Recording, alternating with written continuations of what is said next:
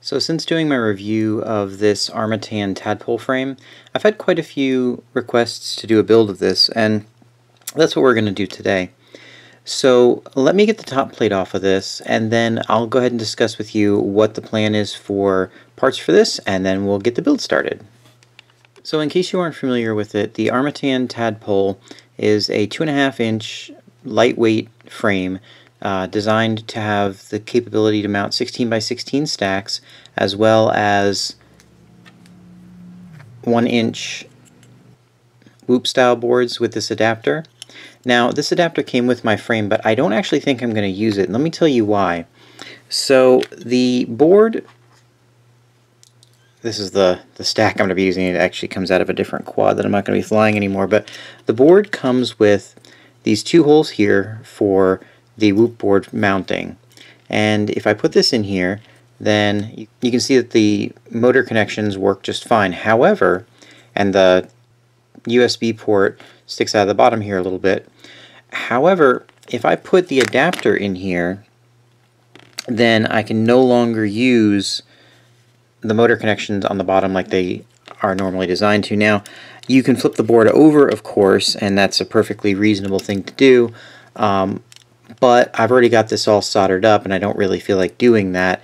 And you just change things in Betaflight and reassign the motors. It's not that hard to do. But I think I'm just going to do mine this way with it mounted like this. So for that concept, what I've done is I have made a little 3D printed pad that's going to go right here in the middle, and that's going to support the bottom of the flight controller so that I'm not just mounting it just in these two holes and having it kind of weeble wobble back and forth.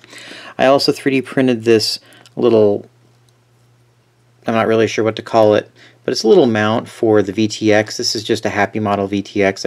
It's not my favorite VTX, but once again, this is what's already wired up. So for now, it's what I'm going to run. I can't guarantee I'm going to run it forever. And then I'll run this or a similar antenna out the back. So this obviously is not going to be the recommended way to do this, but I want to do it because I just want to try it out and see if you can get away without using this additional mount and not have to flip this board over in order to use the motor connectors that are designed into it. Now, of course, if you use a toothpick style board, you can forego doing all of that because everything will be mounted on the tops and the side, and this will work just. Alright, I went in and got the flight controller mounted up.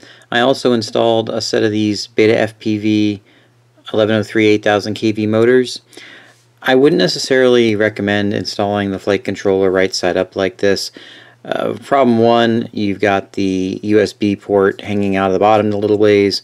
Problem two, your motor wires are sticking down a little bit as well. Problem three, you need to make a custom pad to go between the flight controller and the frame, because otherwise this will wobble all around. Now, I did those things and it's pretty good. I put these foam pads in the bottom just so it wouldn't be sitting on the motor wires when it's sitting down getting ready to be launched, but it's definitely not the right way to do this. You need to, if you have a whoop style board, you need to flip it over and mount it that way. I want to do it this way because this was already set up this way from another quad that I had, and it was just easy to do it this way. I probably won't stick with this setup, but we'll just see how it goes for now. I also mounted up my RunCam Nano 2 on here, and I have an XM Plus that's in here, and I will go ahead and get that mounted on the bottom of the top plate, and we'll get the top plate put on and get some props put on it, and then we'll see how this looks. Alright guys, well here's the configuration I ended up settling on.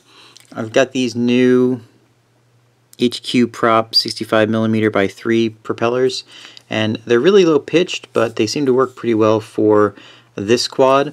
I also ended up putting a lollipop antenna on here. It's a little bit big, but it does work fairly well. I tried several different props. I tried these props here. I put some bi-blades on it, and these props worked pretty well. I can't remember what these are. They come stock on the Tiny Hawk Freestyle, and they worked pretty well. I like these a little bit better. These actually may fly a tiny bit better, but these are quieter, and I normally fly around in my neighborhood, so that works best for me. I ended up running my power lead up here, up the side, and being secured by the battery strap. That worked pretty well for me. So let's take a look at some flight footage now.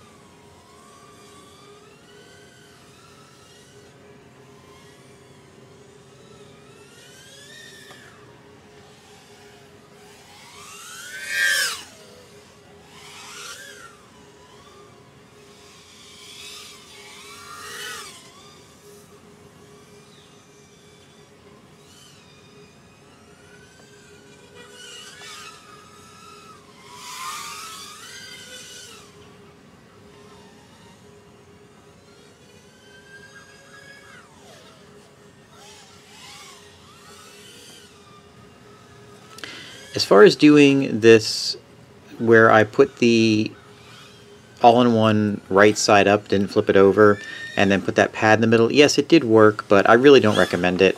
It's kind of a pain. It exposes the motor wires down here to getting hit in a crash or a landing. That's why I have these pads down here, and it's not really worth it. I was a little bit hesitant to flip it over because I'd already had everything wired up here with the VTX and all that, but honestly, since I built a 1S toothpick with the baby tooth frame and I flipped over the all-in-one on that, it wasn't really that big of a deal, and I really should have just done that on this. So if you're going to build one of these, don't do it like I did. Just go ahead and flip it over like it's supposed to be, and it'll work out just fine. Other than that, I really like the frame. I think it's a great frame. It's nice and stiff, it's reasonably light, and it looks great and protects everything inside really well. I hope you guys have a good day, and we'll talk to you soon.